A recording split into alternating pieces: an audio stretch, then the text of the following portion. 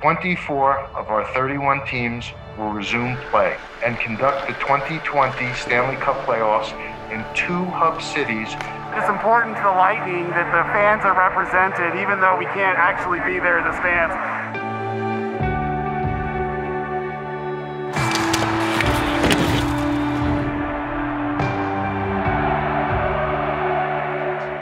The glass is such an iconic part of hockey, and since our fans can't physically be with our players this year, this idea takes glass and uses it to bring them together.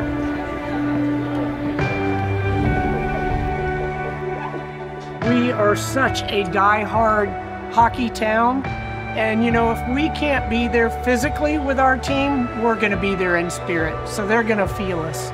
This is totally unique. I've never done anything like this. I'm so excited that I feel like I'm going with them. Never seen this done in sports before.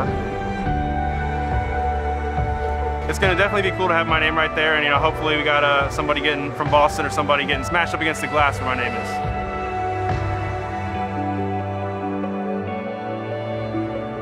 Just awesome to have that support, and the fans took the time to go out and sign it, so it's pretty special.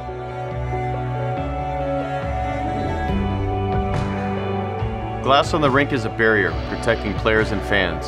And now with what's happening in the world, we're seeing these barriers everywhere. So before the team left, we wanted to do something special for our community here at home, especially those on the front lines. The glass that protects us and the glass that protects our fans is now going to be, the glass that protects our frontline workers, and I couldn't be more proud. The glass is uplifting for the staff because when they've had a rough day, they can look back and see a physical reminder of that Lightning support.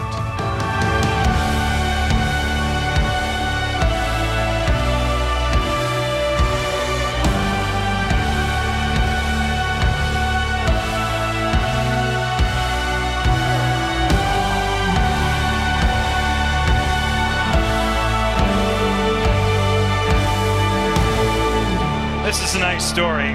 We're talking about Be the Distant Thunder. All their fans signed the glass. They brought it here.